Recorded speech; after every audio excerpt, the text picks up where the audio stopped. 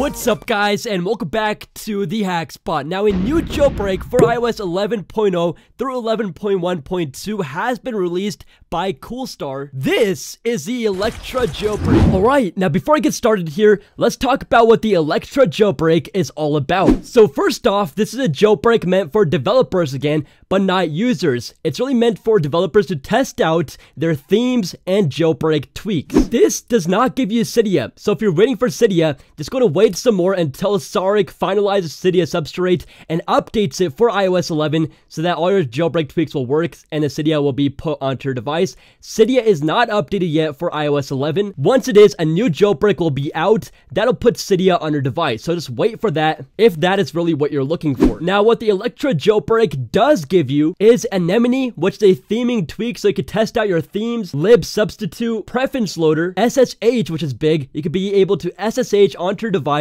and there's so many possibilities with that. SCP, SFTP, and GNU command line utilities pre-installed. So Electra jailbreak comes with all of that, and if you're impatient, yes, you can apply the Electra jailbreak, and later once the one with Cydia is packaged, you can apply that one too and get Cydia on your device. And lastly, again, this jailbreak only supports iOS 11.0 through 11.1.2. If you're on iOS 11.2 or above, this jailbreak will not work. And yeah, so anyways, let's go ahead and jump right on in. Okay, so I'm going to be doing this on my iPhone 7 because although this does work on the iPhone 10, my iPhone 10 is on iOS 11.2.1, so it will not work on this device. This iPhone 7 is running iOS 11.0. So anyways, first things first, you want to go to plug your device into your computer and make sure that your computer does trust it and make sure that your device does show up inside of iTunes. Alright, so we are on a computer, and by the way, once the Electra jailbreak IPA is signed by someone like TweakBox or something like that, I'll put a link down below in the description to it so you can just go download TweakBox and install it from there. But anyways, right now you will need a computer, so our device is plugged in, and make sure that it shows up inside iTunes. There is my iPhone 7, so I'm good to go. X out of iTunes, and now what we want to do is open up our internet browser. There'll be two links down below inside the description. One is to Cydia Impactor. Now this supports basically every single computer out there, and Mac OS X, Windows, Linux. So anyways, you want to download it for your computer. So I have Mac OS X. So go ahead and install Cydia Impactor onto your computer. That's what we're going to be using to put the Electra jailbreak on our device. Now I already have Cydia Impactor installed, but once you do, you want to go and X out of there and head over to this website. The link will be down below in the description. This is where we're going to be downloading the Electra jailbreak for our device. So again, for iOS 11 through 11.1.2.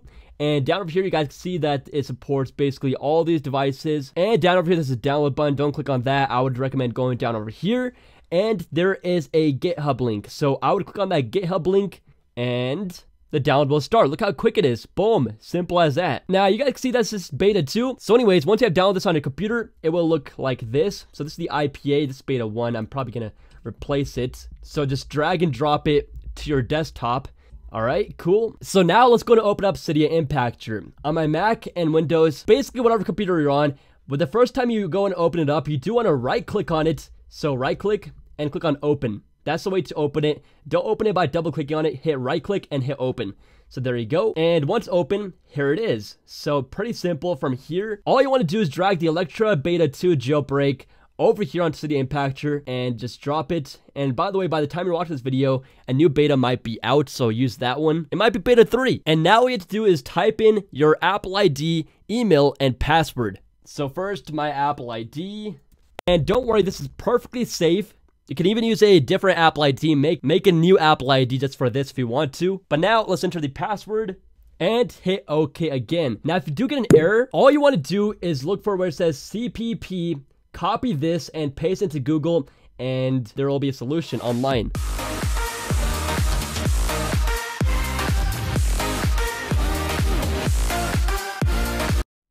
So, alright guys, the actual problem that I was having with my error was that it was thinking that my microphone was my device, I think. So when I unplugged my microphone from my computer, by the way, it's USB 2, and then replugged this back in, then it seemed to work, and now I have Electra on my device. So there it is right there. Now, the first time you open it up, before you do this, it will say Untrusted Enterprise Developer. So what we want to do first is open up the settings application, then go down to General, and then scroll down until you find profiles and device management, and all the way at the bottom you will find your email or Apple ID that you used. Tap right there, and then tap on trust, and in a pop-up tap on trust again. I already did that, but anyways, now we have the Electra app, and we can go ahead and open it up. Now, once you open it up, here's what it looks like, and by the way, you can unplug your device, you don't need that anymore. And now, make sure this toggle is enabled, again, 11.0 through 11.1.2. Let's hit jailbreak and see what happens. The anticipation starts, and the suspense is getting bigger. Let's see what happens. Okay. So, dang it, I can't redo it. It says jailbroken, but before it said please wait. I already tested this out, so I already have it. But it would say please wait for some time. Then it would turn off your device, and the screen would go black. And this is where you be patient. Although your screen's black, it might not be fully off. Just keep waiting. You'll see a little loading icon after some time.